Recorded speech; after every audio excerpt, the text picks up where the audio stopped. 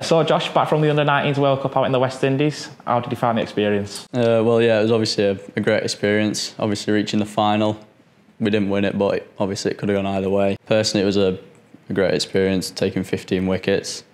I think it was just a case of everything went my way from game one all the way to the final. Really enjoyable. It was good to get to the final. It was very nerve-wracking at the start, but then as we got into the tournament, it got a lot better. Player of the match in the Afghanistan game with a 56 not out. Tell us a bit about that innings, obviously, against some really good talented spinners with likes of Noor Ahmed.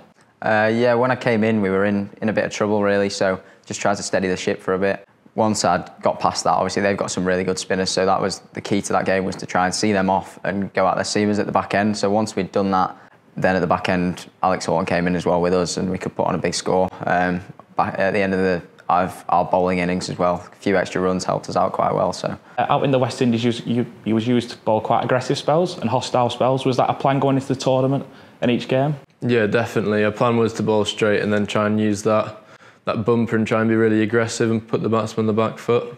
We saw quite a reaction to your 6 what brought with your 50 against Canada. What was that like after the game, checking your phone? And yeah, well, a lot of people thought I was joking with it, and I thought I was doing it for the camera, but I really wasn't. Obviously, quite a small lad, so when I actually kind of hit a 6, I was a bit shocked myself, so I kind of let everyone see that. But yeah, I got quite a bit of reaction on social media. Yeah, and as the tournament progressed, you must have had a lot of nice messages from friends and family. In particular, I saw your Cricket Club Exton do a pint deal every time you took a wicket in the final. What was that like to receive them messages back from home? I thought it was a bit more added pressure, that one from Exton.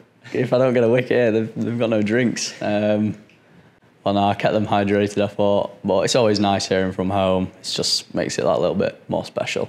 And it must have been great to play in an England shirt, and along with Tom and Josh, it must have been a special feeling.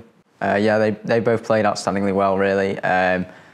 Josh especially, obviously our leading wicket taker in the team, bowled exceptionally well at the top. And then Tom as well bowled some really tough overs for us and bowled with a lot of pace and resilience in the middle order. So yeah, they both play really well. Obviously stood next to him a lot in the national anthems, and that's really special for not only playing for England but also Lancs as well, just having the 3 lads that have come through the academy and can do it together, yeah.